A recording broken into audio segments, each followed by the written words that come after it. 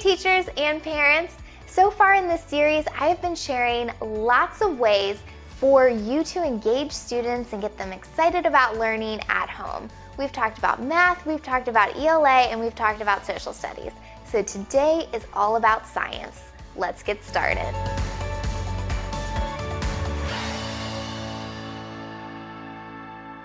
Now today I'm filming in my kitchen because the kitchen is the perfect place to teach science, because you can do all kinds of science experiments and STEM challenges from your kitchen using the materials that you have all around you.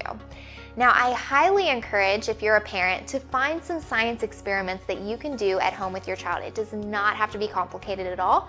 If you get on Pinterest and search for easy science experiments for kids, you will find hundreds of things that you can do right now that don't involve you ordering supplies or going to the market to find things. One thing that's really popular in upper elementary when it comes to teaching science is having the annual science fair, where the students have a big science experiment that they complete, and then they create a visual presentation about it, and people come and see what they did, and the students are really proud of their work. Well, this can be a little hard to do right now since students can't go to school. But what if I told you you can still have a science fair inside of your home, and it doesn't involve having people come inside of your home to view what the students have done? Consider working with a couple of other families and have the child from each family do a science fair experiment, create the display and their board the same way that they normally would.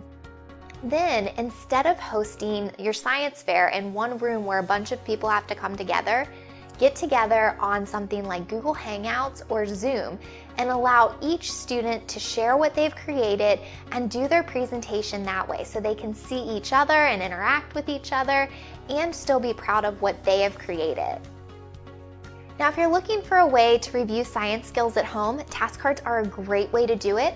I have created another YouTube video all about ways to use task cards, so I highly recommend that you check that out. It has all kinds of activities that can be done at home, in the classroom. You can definitely find something for you.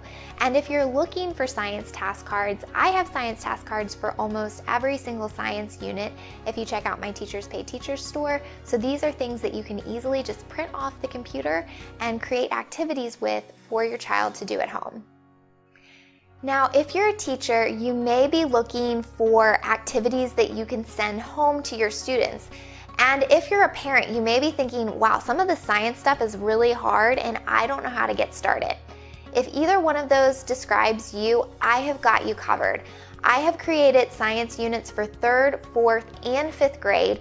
Each of these units come with a combination of digital and PDF activities, so they can be sent to students if you're a teacher. They come with detailed lesson plans, they have instructions for experiments, they have links to videos, they have worksheets. Literally everything you need to teach a science unit can be found here. And even if you're a parent thinking like, I don't know a whole lot about science, don't worry, because these lesson plans will walk you through the process. So I highly recommend that you check those out. I hope that your kids enjoy completing these science activities at home. And if you know of any other science activities that I didn't mention in this video, be sure to leave a comment and let me know. Last, make sure to like this video and subscribe to my channel so that way you never miss out on any of my latest teaching tips. Happy teaching!